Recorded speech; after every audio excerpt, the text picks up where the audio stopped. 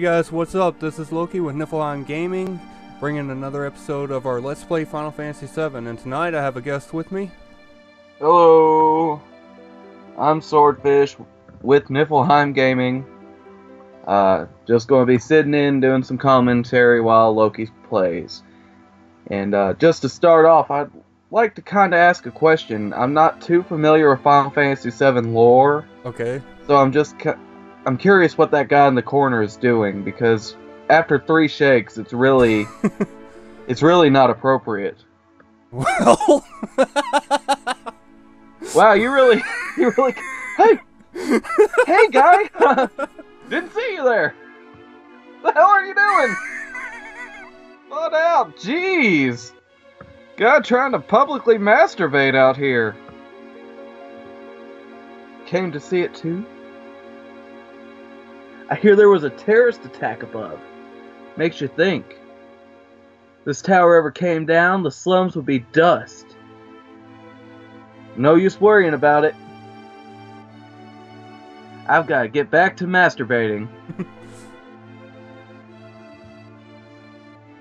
What are we looking at?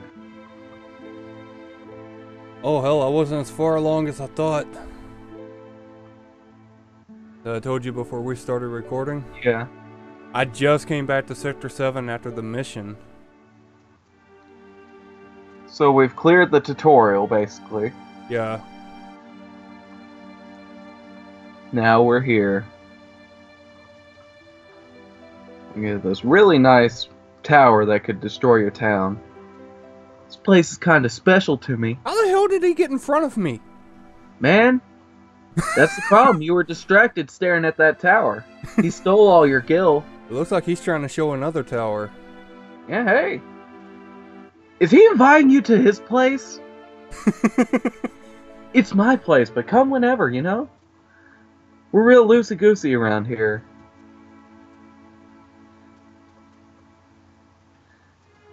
Got Barrett running around. God, it's been years since I played this game. I still remember the first time you played it over at my house. What the hell? Did you see that NPC doing a Rockettes routine? His leg was just completely glitching in and out of frame. That was beautiful. Now he's having a dance party in the back. Alright, go on.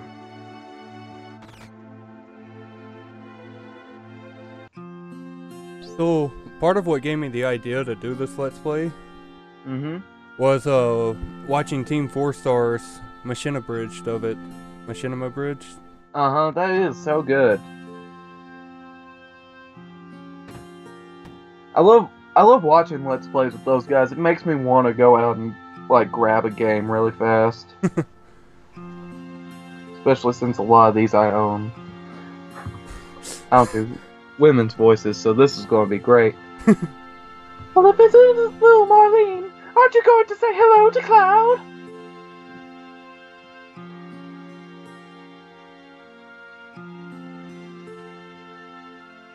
Welcome back, Cloud. Looks like the mission went well. I sound the exact same as Tifa.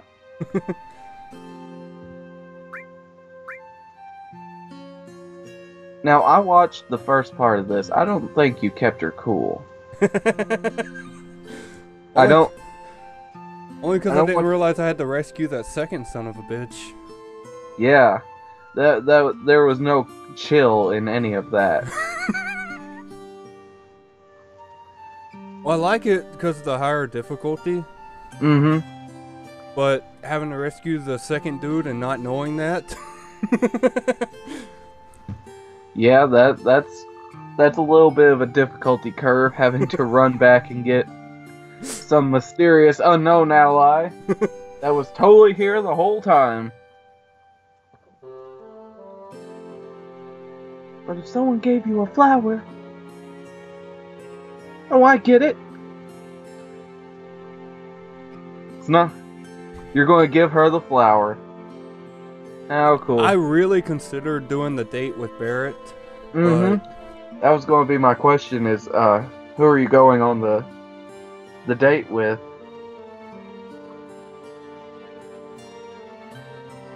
Because That involves a lot of pre-planning if you're not doing one of the main two. Yeah. For all of you that don't know, there's a location later in the game called the Golden Saucer that you can take one of 4 characters out on a date on, depending on your little moral choices like giving the flower and such. But now we're going to start a meeting by playing pinball. Wait, what happened to my pinball machine? Jesse, you've been messing with my machine again.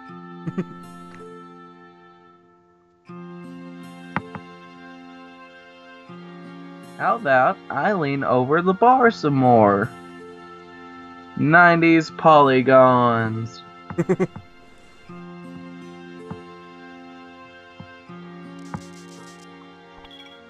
Yeah, this was actually one of the first things we did as friends was I sat around and watched you play Final Fantasy VII.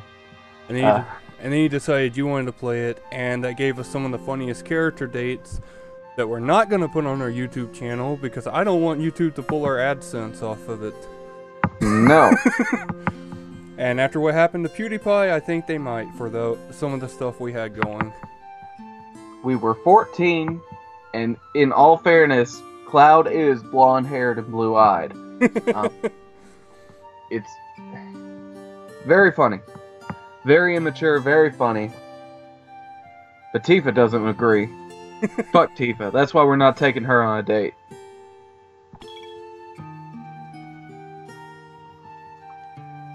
Going to get our money from Barrett. Don't worry, once I've been paid, I'm gone.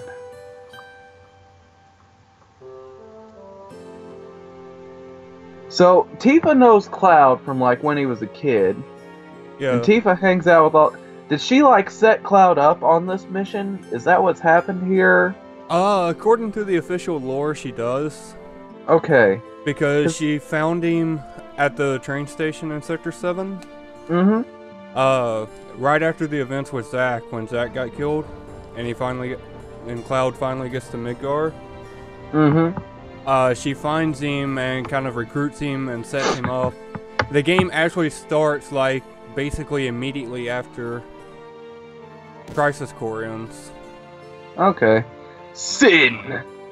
You're all going to hell! This is the 5 o'clock news, and this just in, you're all masturbators! Someone's been standing outside the tower stroking the shafts! We're on to you, fornicators! You're going to hell! Yes, you little girl! I'm sorry. It's just weird that the TV is blaring sin at them. While some neckbeard just stares judgmentally. I'm not complaining. I'm not complaining. The thing I laugh at is updated textures for basically everything else, and you still have like a little Lego person sitting there on the news. Yeah. It puts a frame of reference, honestly.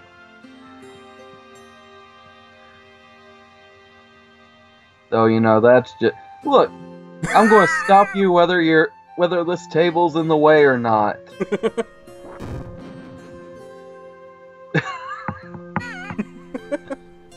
Throw you out of frame, boy!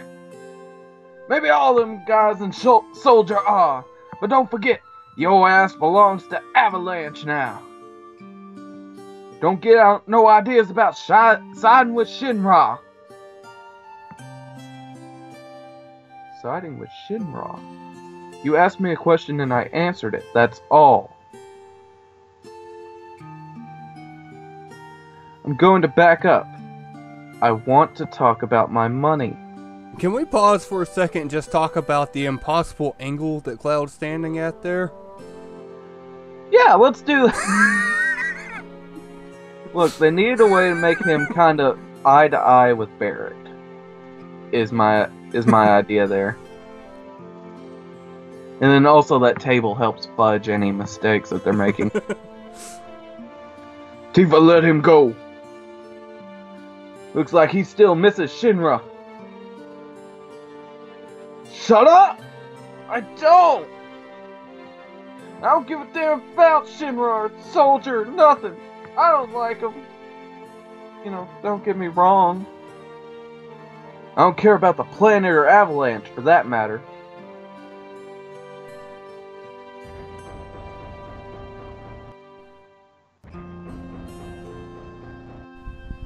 Wonder if anybody just walks into that bar and wonder why there's a big hole in the floor. Like, that's a really inconvenient method to get to your secret base. It really is, though. Like, anytime somebody needs to leave, do you have to give a signal to make sure that nobody's just sitting there having a drink when your pinball machine disappears? That's why I ended up laughing so hard at the abridged version. When Cloud's like, you guys know anybody that wants to play a game of pinball can get in here, right? At least we know Avalanche is based in Texas based off the neon sign. I've never noticed that sign before. Yeah, good old home state advantage. Here we go. Cloud and them are fighting right outside of Dallas. It's great. Just gonna walk out on your childhood friend? What? And you forgot the promise. There's a promise to a childhood friend? This is so anime. 90s anime at that. This is so cliched. It was 7 years ago. Remember when we had that cutscene, Cloud? 7 years ago? At the village water tower. There were polygons everywhere. Back then. Back when we were poorly modeled. But we were cutting edge for the time. You know, they really should have left the old models in this mod. Yeah. Just for that. Just for any, like, flashbacks. Show the passage of time, how much we've grown and become smooth. And good lord, Tifa, what the hell are you wearing? You're like 10. I know, she used to wear like a light blue sundress. Okay. They got her out for her water tower evening wear. I mean, if you want to tell somebody something, come this spring I'm leaving this village for Midgar. Also, is it not drafty in that dress? All the boys are leaving, aren't they?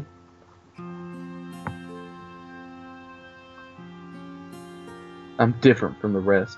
I'm not after any old job, and I'm the best guitarist in this town.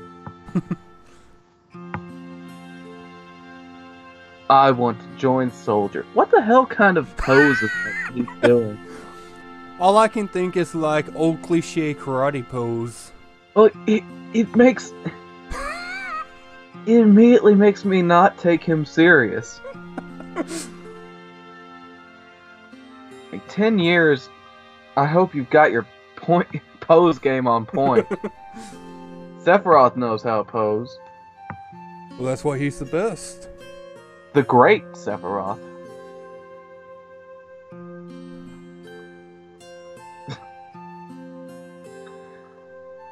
Alright, I guess I don't need help down from this water tower. You know, the ladder fell earlier. Isn't it hard to join Soldier? I won't be able to come back to the village for a while, because that was an answer to the question you had.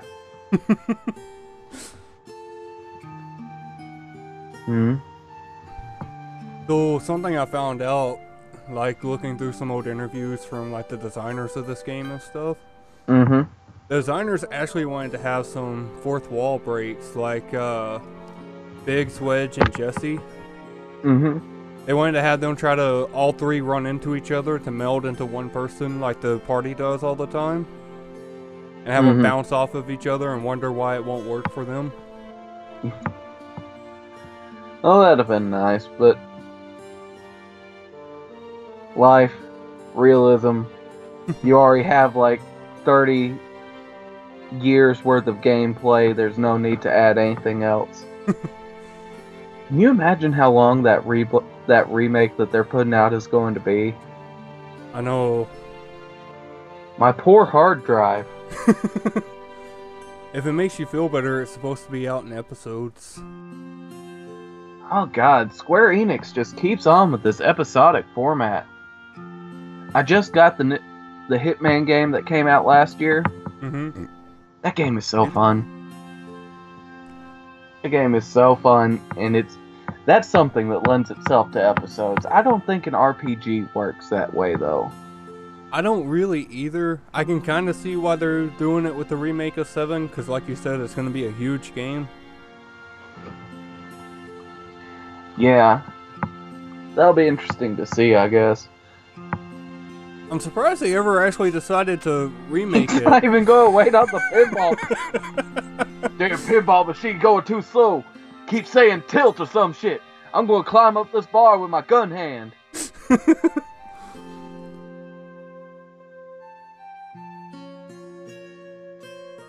A promise is a promise. You know, it's weird to me having just watched that cutscene. It really feels like Tifa forced that promise onto Cloud. Yeah. And then she's like forcing him to keep it. Like, move on, girl. Go find a drink to serve somewhere. It's okay, it's okay. Listen, I'm going to make him promise to do some stuff. And the rest is for Marlene's schooling.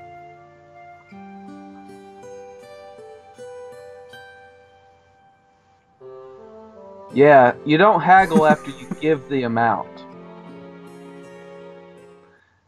At that point, it's really too late.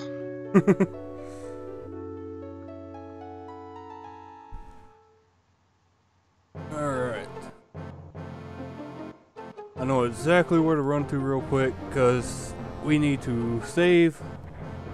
We can get this episode going and get some stuff published again. Oh, alright. I have to talk to... Damn it. Mako Reactor number 5. Wasn't that the song that was the hit in the 90s?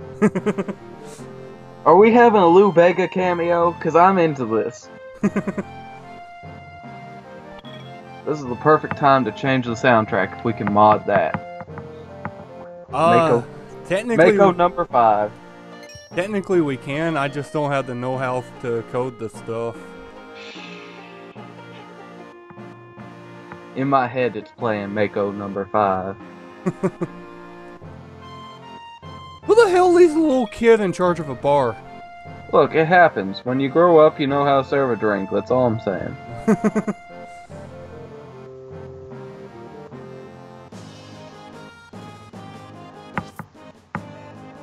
Plus, the slums really doesn't seem like the most scrupulous place to have to worry about a kid serving you a shot.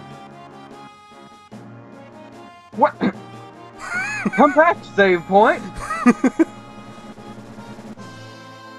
Alright guys, sorry for the delay. We were trying to work out a schedule where we could get together because Swordfish wanted to be with it.